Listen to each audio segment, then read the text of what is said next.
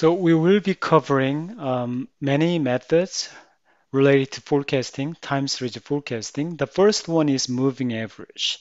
Um, Please pay attention to the first title, random variations with no trend, seasonal, or cyclical component. So when we are not assuming a trend or seasonal or cyclical components, at that time there are several methods that we can use. The first one is moving average. Moving average is the is just the taking of average of multiple periods. It's a straightforward and conservative method. The formula is the average of the data included in periods. Here is an example.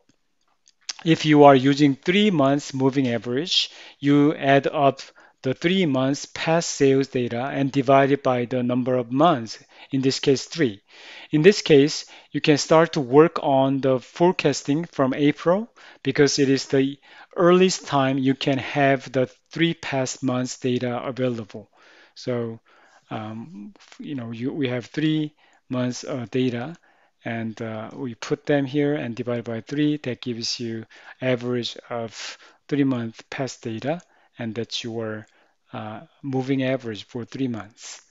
Sometimes it could be 4 months of moving average instead of 3 months. So if it is a quarterly data, and you can do that too. So depending on your uh, number of periods, the moving average changes.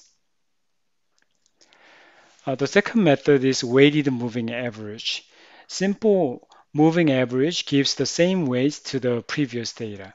When you see that the previous period of data is more important and influencing factor, you can give more weights to the previous data. In that case, you can use weighted moving average. The formula for this method is the sum of weighted moving average at period n times the demand in the corresponding period divided by the total weights. If we take an example here, say I want to give the weight of 3 to last month and 2 to 2 months ago data and 1 to 3 months ago data, reflecting that last month's data receives more weights than 2 months or 3 months data. And the total weights is 6. So in that case, 3 times 13, because we give the weight of 3 to the previous data, plus 2 times 12, plus 1 times 10, that is your nominator, and divided by the total number of weight, which is 6 here, and it gives you weighted moving average. And in the same way, you apply that weights to the next month and the following months, then you are able to complete the weighted moving average method. Again, right now you use 3 months weighted moving average, but you could increase the months to 4 or 5 or 6, and the weight can change depending on the importance. These weights are based on your experience and intuition. It's not particularly given to you. So what percentage of importance are you going to give to the previous data, right? That's your decision, and sometimes you are going to just experiment and see which is working better. The third method in dealing with random variations with no trend, no seasonal, and no cyclical component is exponential smoothing method. Here are some problems with uh, uh, moving average method that we have just discussed together.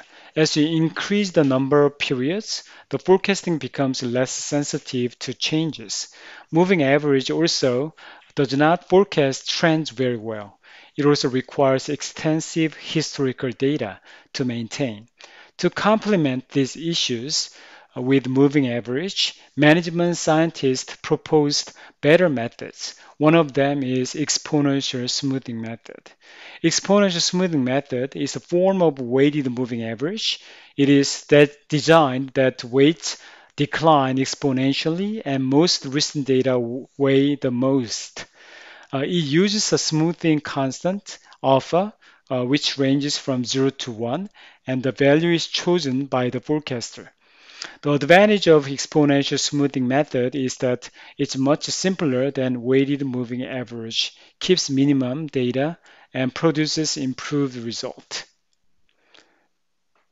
And the formula is ft equals ft minus 1 plus alpha times yt minus 1 minus ft minus 1.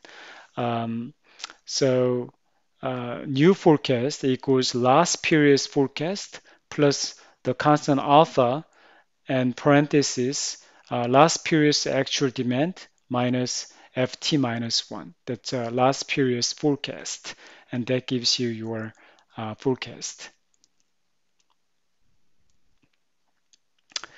Take a look at this example.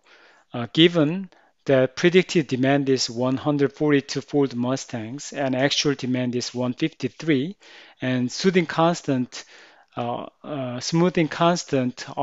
is 0.2, we can plug this into the formula and we'll be able to find the new forecast.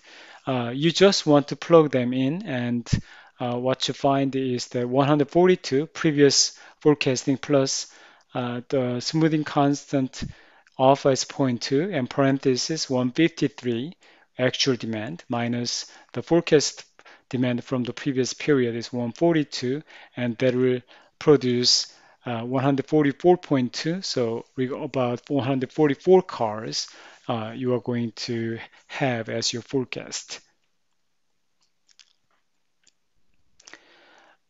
Exponential smoothing method is fairly straightforward. What is important is to choose the right constant alpha. When do you choose high values of alpha, and when do you choose low values of alpha? It all depends on sensitivity.